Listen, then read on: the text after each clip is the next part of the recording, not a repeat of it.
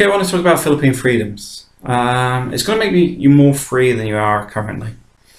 In the West, although we're told we're free all the time, often we're not. We're boxed in without knowing it. You have your credit cards, you have your mortgage, you have your car loans, you have all this debt that is piled up on you. So a bank makes money, corporations make money, and you're just working like a hamster on a wheel.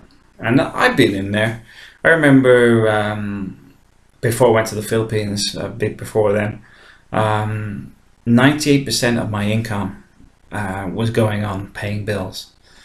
And it wasn't like I was poorly paid. I was paid a lot more than everybody else. But the thing is, I got into keeping up with the Joneses. I had a nice car, I had a nice house. I had an expensive partner. But the point was, I'd got into these little boxes myself. Going to the Philippines removed them all. You go into a small flat, you go, okay, we'll start with this because I've got six apologies. I've got £6,000 in the bank, so don't really want to touch that. So we'll go in the smallest place we can and work our way up. You do it. UK, oh, you've got to change internet, you've got to move your telephone lines, you've got to do this, you've got to do bills, bills, bills, bills, bills for everything. And yes, in the Philippines you still get paid for the internet, etc. But it's cheaper. It's just not, it's not as restrictive. Because I remember when I moved the antenna for the internet, we actually just moved it because it wasn't on a wired system. And they just charged us for coming reinstalling it. They didn't charge us that we'd moved the address and stuff, where the UK, they want to charge you for everything. They'll charge you for 2 fees, one for leaving, one for starting again. This was just a case of, we'll charge you for the cost of putting it over there.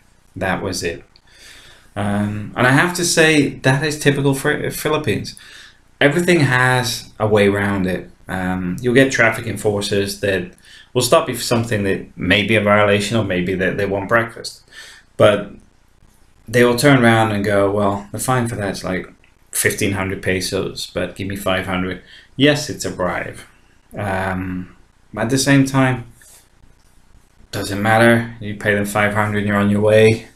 Or you pay 1,500 and have to go through all the paperwork process, like saying having your vehicle impounded or something like that, which has happened to somebody that I know as well. There is always an option there. UK, they don't have those options. People are so tight.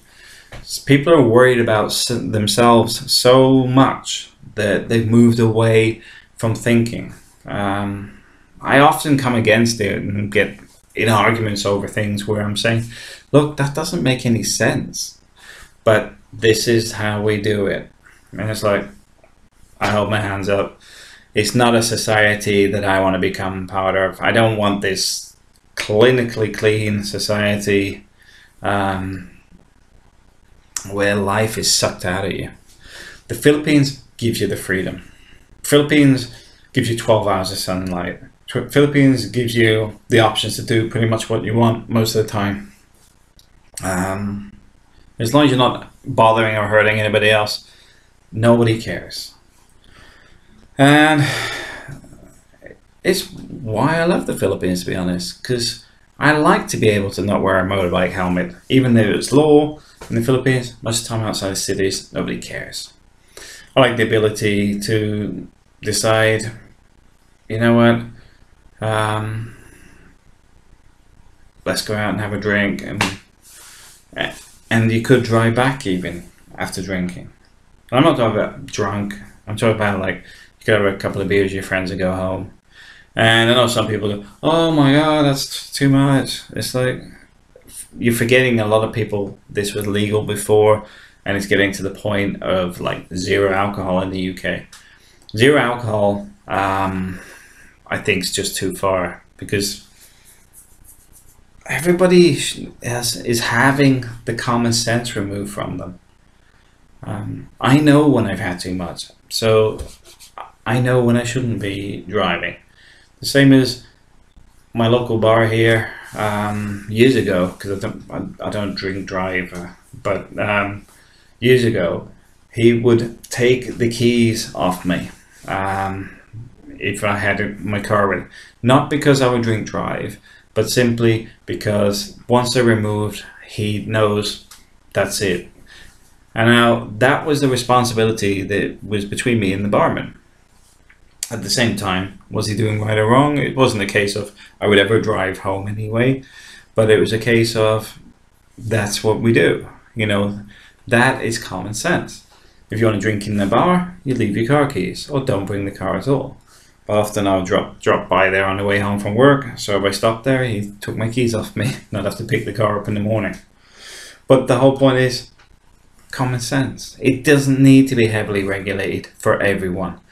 But you're seeing in the West, everything has a regulation. Everybody has something that's boxing them in. The Philippines, it's not there. It's not a case of people even thinking about it. Nobody cares.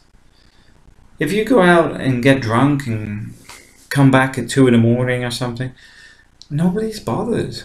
If you play loud music at 10 p.m. every Thursday, nobody cares.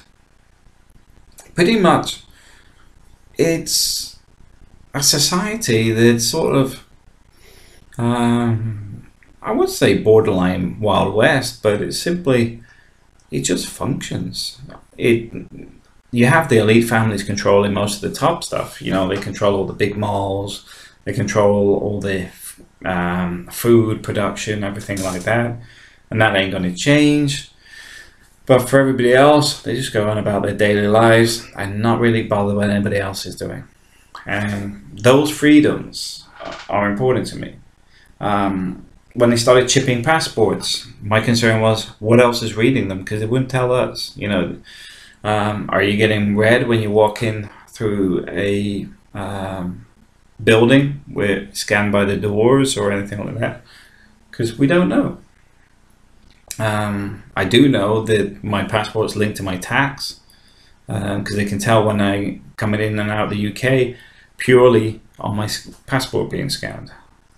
So if that's linked to my tax, what else is it linked to? You become a robot. You're becoming part of a system.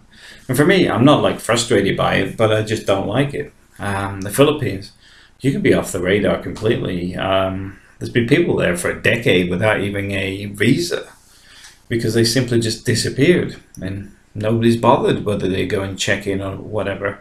In the West, there's an obsession about immigration everywhere. I think the Philippines just relaxes you. You just move away from all this nonsense and become and stay a person. Yeah, the freedom in the Philippines is something that I hope doesn't change, because it's probably one of the few places on the planet that still understands people. Although it's got its issues, I think it's the way, as an expat, the freedoms are, is a lot better than many other places. Alright, thanks for watching.